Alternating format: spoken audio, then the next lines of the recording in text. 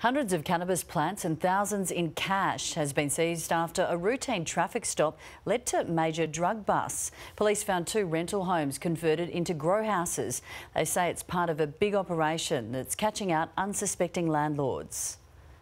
A Rivervale rental transformed into a sophisticated grow house.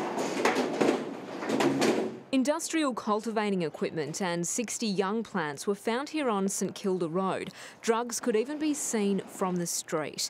But nobody called police. Neighbours thought the property was vacant. We had absolutely no clue.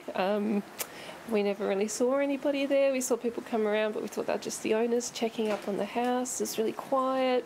You know, they took care of the lawn and everything, so real big shock. Detectives say this is just a fraction of what they've discovered. They now believe a large drug syndicate is at work and they've started to crack it. It originated from Canada and has operated in Melbourne too.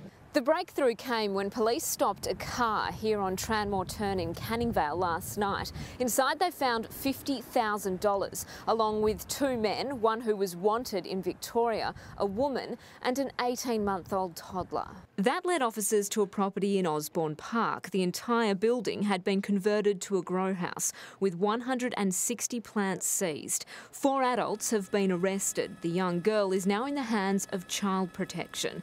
Police believe the syndicate is responsible for over 20 grow houses discovered in Perth's southeast alone. Most properties are rentals where the power had been bypassed. Police say the homeowners may not have known what was going on. It's estimated Western Power has lost at least $1.3 million. Alice Pooley, 9 News.